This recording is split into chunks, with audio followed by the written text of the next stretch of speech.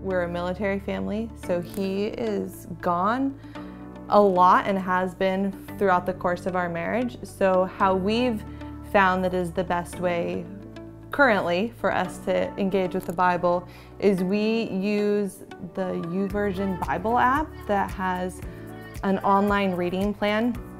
So we just chose a Bible plan to read together, and currently we're reading the Bible chronologically in a year. And the cool thing about it is it gives us daily readings each day that we work through. But then at the end of whatever the daily readings are, there's a line that says talk it over. And so we can write down just quickly like, oh, this thing was really interesting today, or I was challenged by this, or I found this intriguing, or do you have thoughts on this? And when I write it in, it actually sends him a notification and an email that, hey, Holly made this comment, and he can read it right there, and then he can reply back. The fact that we're walking through something together and that the organization is figured out and that, hey, there's an agreement on we're reading this and this is what we're doing today. And if you get behind, you just kind of try to get caught up. That has helped us tremendously be intentional about staying consistent with it. That just kind of haphazardly going through in the past has never been useful or never worked out. Yeah. So just having that organization and that accountability with the other person has been a game changer.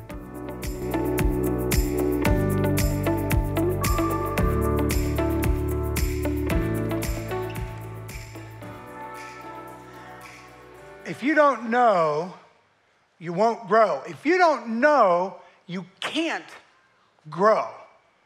And we're going to talk about what that means this morning. We're in our series, Ultimate Truth in a Relativistic World. And I was thinking about the word truth this morning. I'm in the shower. I have some of my best thinkings in the shower. I wish all the stuff I thought of in there didn't fall out when I get out of the shower. But I thought about the word truth and the way it gets tossed around these days, right? So you can get a bunch of people in a group saying, I have a truth. Oh, really? You have one? I have my own. And I have one. And if you line 10 people up, you might get 10 different versions of what truth means. I have my truth, like it's mine. But here's the rub. You could line 10 people up who each say, I have a different truth. And they can all be wrong, but they cannot all be right. So we know and we believe and we teach because we believe it with all our hearts. This is truth. God's holy word is filled with truth. It isn't a feeling, it's truth. When people say, I have my own truth, they're really saying, I have my own beliefs. We get to use the word truth for the scripture. So we're going to talk about today how this book can help you have surgery that heals the soul. Among the many things, we've already learned that this book, God's word, tells us who we are, right? We're adored. God delights in us. He loves us. We're a masterpiece, and we're broken, and we need him. It's also showed us how we can be rebuked when we need to be, and we have to take that in, and we can be challenged. Well, today we're going to look a little deeper into how it can do surgery that heals your soul. You ever have this kind of conversation with people?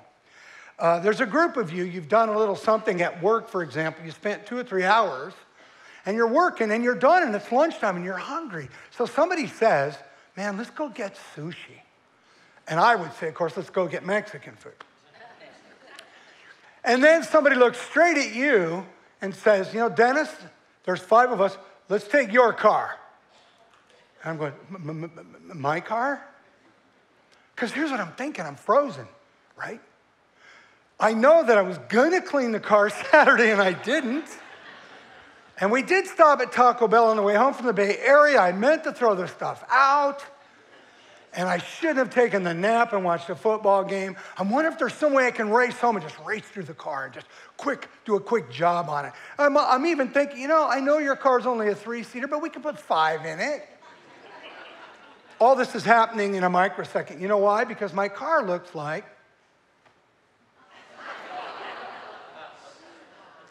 and see, they don't know it looks like that. I do. It's like when your house is a mess. Anybody who comes in your house might see, but if nobody has come in, they don't know the state of your house. But you see, God doesn't show up for surprise inspections. He always sees, always knows what's going on inside and what's going on in our life. So as we walk through Scripture, the beauty and the wisdom found in God's Word, this morning we're going to look through Hebrews 4, verses 12 through 16. If you have your Bibles with you, follow along. If not, we're going to have it on the screens. Here's what the writer of Hebrews says. For the Word of God is alive and active. It's sharper. See the emphasis? Sharper than any double-edged sword. It penetrates even to dividing soul and spirit, joints and marrow. It judges the thoughts and attitudes of the heart. Nothing in all creation is hidden from God's sight. Everything is uncovered and laid bare before the eyes of Him to whom we must give account. Therefore, since we have a great high priest who has ascended into heaven, Jesus, the Son of God, let us hold firmly to the faith we profess. We do not have a high priest who's unable to empathize with our weaknesses. We have one who has been tempted in every way just as we are, yet he did not sin. Let us then approach God's throne of grace with confidence. We learned weeks ago that confidence means with faith. With confidence so that we may receive mercy and find grace to help us in our time of need. What is the writer of Hebrews telling us in these verses? He's saying that the Holy Scriptures do many things in our life, many powerful, important, wonderful things, but something else they do is if we allow it, they examine us deeply. They take us within. They shine the light in every corner if we, again, allow it. You see, God knows everything about us already. He wants us to come clean with it so that He can give that grace and that mercy that He promises. Pastor John Piper described it like this. He said, one of the functions of the Word of God when it comes into us is that it penetrates very deep, like a sword through tough, hard layers and makes judgments about what's there. And I kept looking at that word, sharper than. It's a comparative term. It was the sharpest thing in the ancient world, this sword, because to cut right through ligaments, bone, and marrow. And I thought, what is so sharp today it could do the same thing? And I thought of the scalpel. The scalpel is used in the medical field for surgery.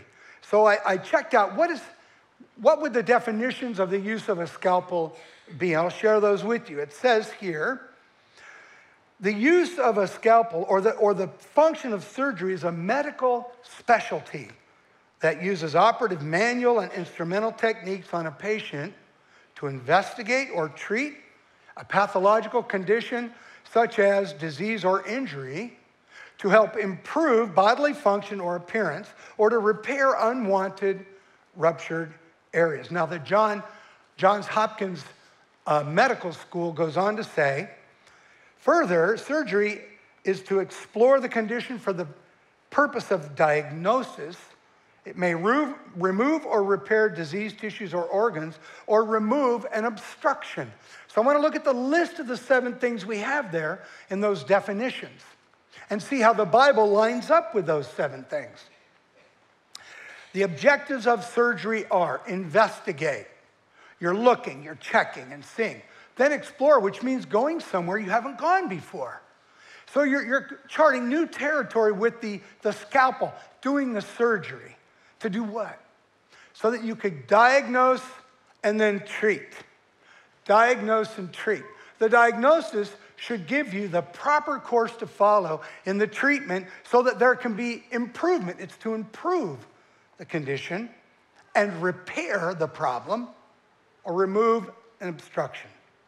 So I kept thinking about, man, that's incredible what surgery does. Many of you here have had surgery. I had surgery on my knee twice. I got plastic parts inside this ear, maybe in the rest of the head, I don't know. Some people might guess that, man, he's got plastic everywhere up there. So But we have surgery, and for me, the surgery was needed because it had to improve a medical problem. So sharp, sharp, sharp. And I thought about sharp. Years ago when I lived in Pleasanton, I lived in the Stone Ridge townhomes.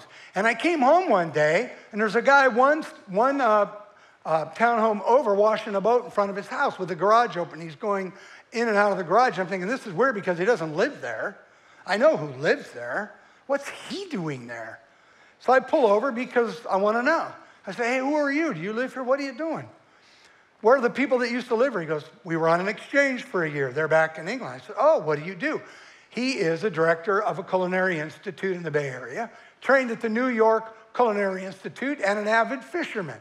So I got to know this guy, Chef Paul. He still is director of that culinary institute. And in getting to know him, I learned a lot about food, especially fish, and cooking. So he would cook in our house every 2 or 3 weeks for the next 2 years.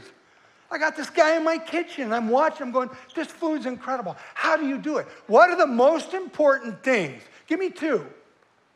He was from New York. He goes, Dan, listen. Pay attention. 2 things. Watch this. Take a look at this. He has this leather case, and he unfolds it, and there's the knives. They're old and worn and razor sharp. You ever meet a chef who doesn't take his own knives somewhere? There's a reason for that. So he says, number 1 rule, sharp knives. Okay, I never forgot that.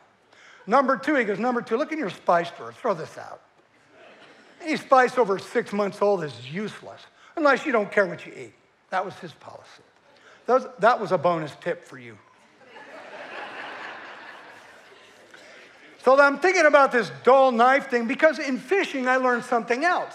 We're catching all this fish, and I'm kind of embarrassed when I catch it by myself. Nobody taught me how to fillet, and I didn't have a good fillet knife. So I'm filleting a fish, and it just gives me little globs of fish. And I'm going, well, this is overrated. I thought they said these things gave a lot more fish. I didn't know beans.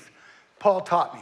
So then I'm thinking about sharp, and I'm thinking, what if you tried to cut this with a dull knife? Okay, you got to work. At this point, most of you get the bread knife out, don't you?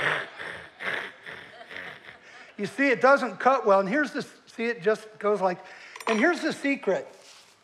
This is a true story. A dull knife is far more likely to injure you in cooking than a sharp knife. Notice the blade. Ta-da. Because if you use a dull knife, it's a lot like this. Watch this. Psych. You were thinking, you were going, he isn't gonna, is he? I thought about it. Another story about the knife. There we are at a pastor's retreat at Lake San Antonio 8, 9, 10 years ago with the whole staff, or most of the staff. And I love to cook at these retreats. I'm making a frittata in the kitchen using what? Dull knives. It's like they've been sawing wood with these things. So I'm hacking away on something, and I'm looking at everybody from the staff is outside on the patio that I can see, and they're singing and worshiping and all that. And I'm making food, and I go, ah! And I cut the tip of a finger off. I'm not going to show you which one it is. If I showed you, it wouldn't go well. It's that finger. So I cut it off, right? And what am I going to do? I don't want to interrupt the mood and the flow. So I get a bandage. It's just bleeding like crazy. And then I did what any guy would do. I got duct tape. I literally did. I duct taped the whole thing up. I left it on there for 3 weeks because it worked, because it wasn't bleeding. 3 weeks later, I pull it off. It's like it happened a second before. My daughter says, call Rick, my friend Dr. Rick. Get him over here. And he came over to bless me by saying, what an idiot. So how does Scripture do the same thing as a sharp knife? How does sharper than a double-edged sword work? It works because, just like this really good knife, it allows the user to be accurate, to do what I'm designed to do what should happen. That's what the sharpness of God's holy word is designed to do. One scholar put it this way about the power of God's word to do this among many things. He said, The Bible is living and powerful. I'm going to hold this up while I say this because you just got to look at this. Understanding the spiritual nature of the Bible, the writer of Hebrews could confidently write this. The Bible is not a collection of old stories and myths. It has inherent life and power. So if you're sitting there thinking, this pastor has life and power, you are mistaken. This is where the power is. That power's there. If I'm way over here, the power is still there. And it's for anybody who picks it up and allows it to speak to them. That's what it is. I'm just sharing what's here. And anybody can use this beautiful, wonderful gift from our Lord and have the power that comes with it. So I want you to know that the Bible is alive and it gives life to anyone who receives it with faith. Hebrews 4, the verses that we read, goes on to say that everything is laid bare before the eyes of whom we must give account. And the term there in its original use was the term used for when the priest in the temple was doing a sacrifice, would prepare the animal and lay it bare and get it ready for what was about to happen, to make an accurate sacrifice to atone for a sin. We know that no one is hidden before God. He sees our heart and he knows how to touch it, and we are accountable for how we are to respond to him. We cannot hide our thoughts or actions from God. It's not something we can. And God gives us an opportunity to examine our ways and respond according to his plan. You see, we have to see it as an opportunity because it's too easy to say, well, I can't let anybody see what's in here. I know a bunch of stuff is going on, and I have to decide whether or not I let God know about it. Are you kidding? He already knows. This isn't a process of God has to discover what's going on in you. It's like when you catch your kid at doing something, you know they did it. You're just wondering, are they going to lie to me about it? Or are they going to own up to it, right? And why do you want them to own up to it? Why do you not want to have to pry it out of them? Because if they own it, they're going to come before you and say, okay, what are we going to do, Mom and Dad? Because I did it. I shouldn't have, and I did. You know now that you have a kid who's going to own something, and you can work with that kid. You can teach them and help them grow, right? But if you got to pull it out of them, and if they're hiding and they remain hiding things in secretive, there's no growth opportunity yet. That's the power of this. We're a little bit like Adam and Eve in the garden, right? They were naked, and it was fun. It was great. Caring for the garden, then the serpent, and they only had to leave one tree alone. And the serpent says to Eve, well, that's ridiculous. You can have this. And so she takes the fruit, gives it to Adam. He eats it, and then they go, oh, we're naked. Cover up. Then they hide, and God's walking through the garden, and he's saying, hey, where are you guys? He's not saying because they didn't know where they were. It's like, man, I can't find these guys anywhere. It wasn't that. He just said, where are you? Well, we're hiding because we're naked. He goes, how did you know you were naked? And brokenness came into the world. They made that mistake. The word uncovered in these verses comes from the Greek word trakalizo. And it's used only here in the New Testament. And here's what it means. It was a particular hold in wrestling that meant you grip the neck in a way that the person could not break the hold. And here's the usage in the book of Hebrews. Remember that Hebrews was written in part to encourage people about who Jesus is, because there were people being pulled away from Jesus, people returning to Judaism, and the writer wanted to say, you know who he is? And what he's really saying in these verses is, when you're with him and you go away, it's not like, oh, he won't know where I'm going. He has a hold on you when you give your heart to him. He has a hold on you. The Word of God discovers and exposes our condition. I think of Alcoholics Anonymous, step 4. Step 4 is a beautiful step, but it's a tough step. It says, made a searching and fearless moral inventory of ourselves. And some people look at step 4 and say, well, step 4 is what you do when you want to get sober. No, it isn't. If you hit step 4, you already are sober. Your sponsor would never do step 4 with you if you were still drinking or using. So it isn't to not drink and not use drugs. You know what it is?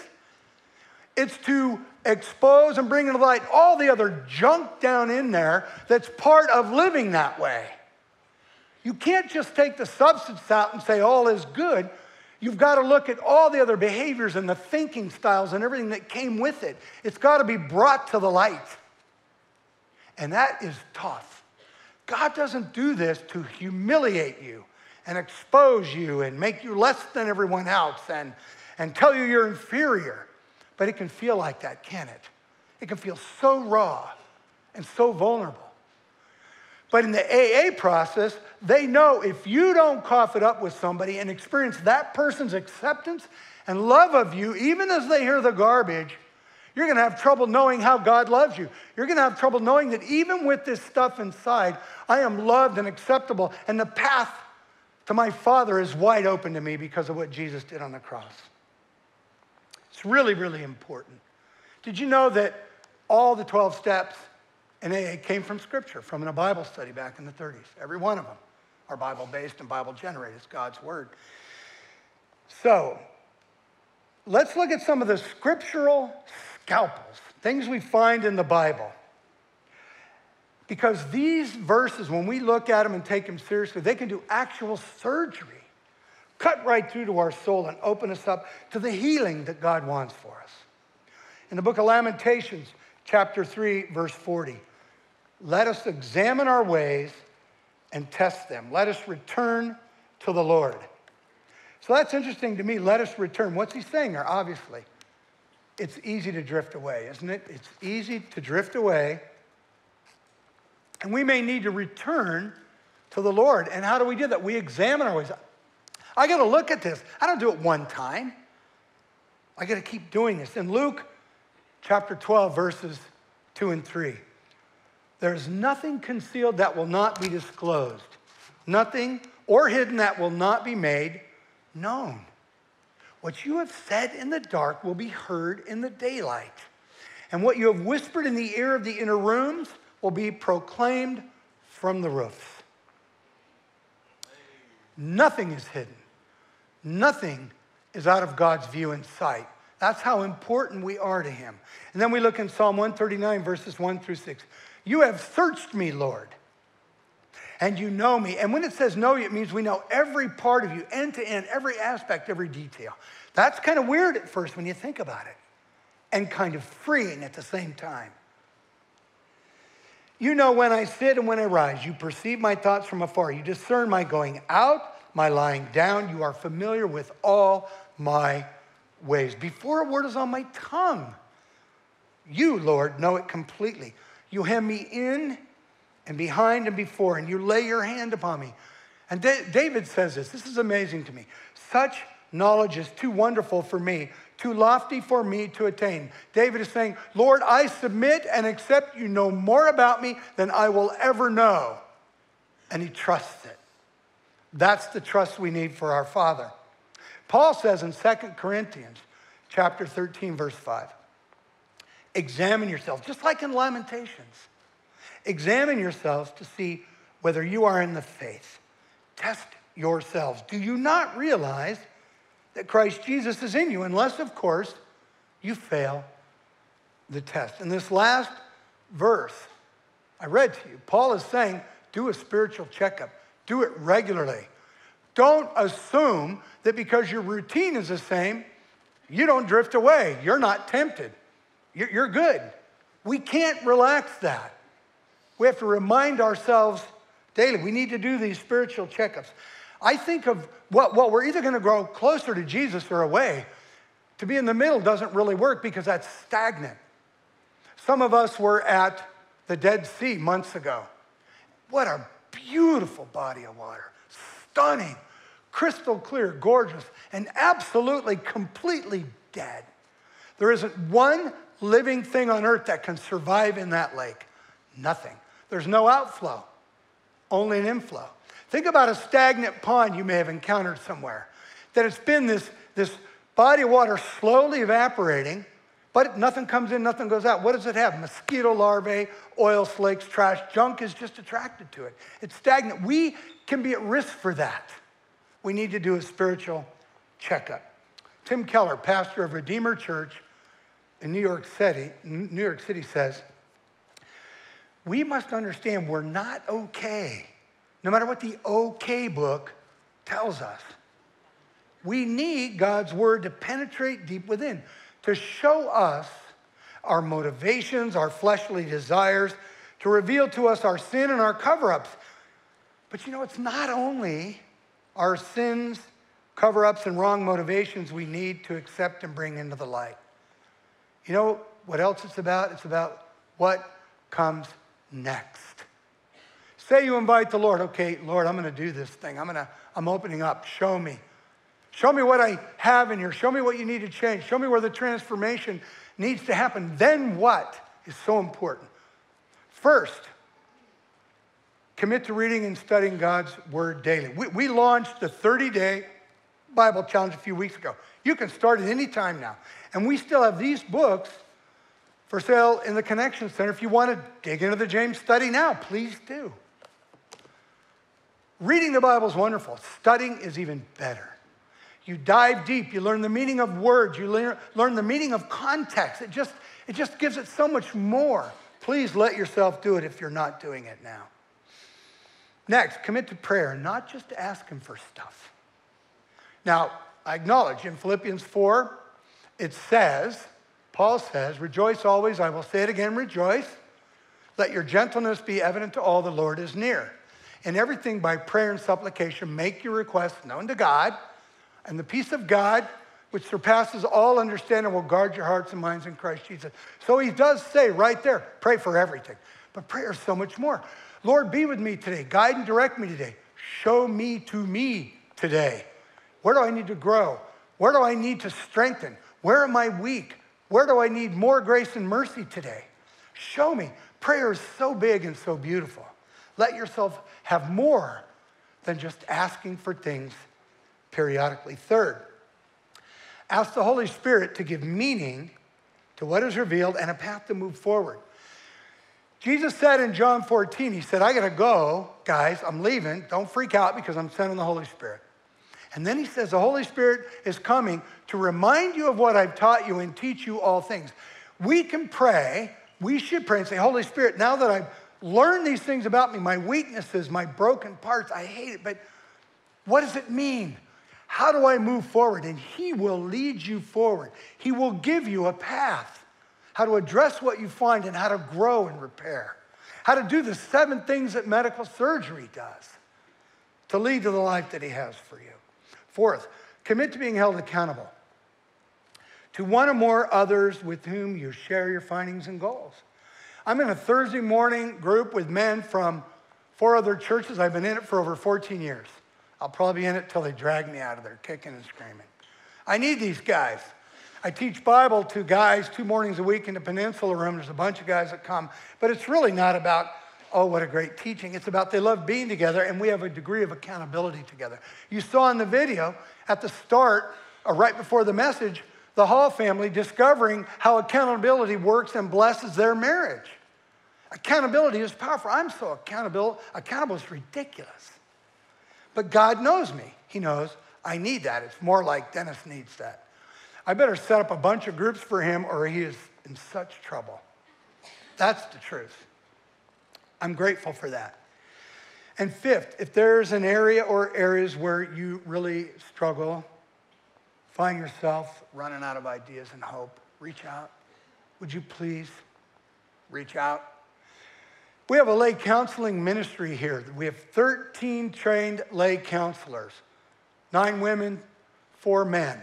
They meet in the care center, which is the lower room of the building next door that Shoreline owns, building number 2 for Shoreline. You can contact the church. All the information is in the Connection Center. We did 16 weeks of training, then 4 additional training with people selected to go further. This isn't a boast. This is just a fact. It's the most extensive training you'll find for lay counselors anywhere because we committed to it years ago. We felt the call to do that only because we want to help the hurting and the broken. And the people serving there have that same call on their heart. But what if it's more than that? What if it's something that really needs professional help? Don't go it alone. Don't go it alone. Reach out to us. Call, connect, email. We can refer you to people in the community that we know and trust, that are skilled and can help you with what you're dealing with. So don't do it yourself. Don't go it alone. You see, when the Bible says we're the body of Christ, and when we talk about community here, don't think of Sunday's community day. Night of worship is a once-a-month community night. We are a body. We are a community We do life together. We pray for each other. When there's prayer after the service, come up. Come up. If you think you need prayer, we want to pray with you. We want to walk with you because we're going to need you to walk with us. We're doing life together. Please don't keep it to yourself.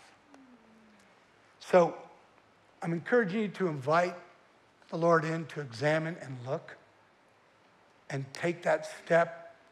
Maybe have someone help you with it because it's so hard, but he has wonderful things for us with this incredible surgery that can heal the soul. Let's pray. Lord God Almighty, I thank you for this morning because all these wonderful brothers and sisters in this room, Lord, are here because they either know you or are after you. Speak into our hearts. You know what's true about us. We don't hide anything for a microsecond. What a fantasy that is. You know all. You are omnipresent, omniscient, omnipowerful. Thank you, Father. So speak to us each, one by one. Anything that needs to come to the light, let that happen so we can grow and get stronger. Be more like Jesus. And be more of what you've designed us to be as your masterpieces. I pray this for each one here and for all of us collectively. And I pray this in the name of the one who loved us best, Jesus Christ. And everyone together said, Amen. God bless. Hey, I want to let you know before you go, if you don't know what your spiritual gifts are, we have a class for you after this service and the next service in the Peninsula Room. See, what we know is no matter what your talents and abilities are, the moment you receive Jesus into your heart, you also receive spiritual gifts. If you want to know what those are and you don't, go to that class. If you want prayer, please come forward. We will have people up here ready to pray with you. If you're new to the church, go into the Connection Center, say, hi, I'm new, we got a gift for you. Ask any questions. If you just want to get connected somehow to ministry here, please go to the Connection Center. Now, if you all would stand before you go, I want to give you a word. As you leave today, please remember that the Lord God loves you enough to want the very best for you. And would you commit sometimes to just allowing him to do that surgery within to do what must be done. And then in the words of Paul in 2 Corinthians 13:14, the grace of the Lord Jesus Christ and the love of God and the fellowship of the Holy Spirit be with you all. God bless. Have a great Sunday, and we'll see you next week.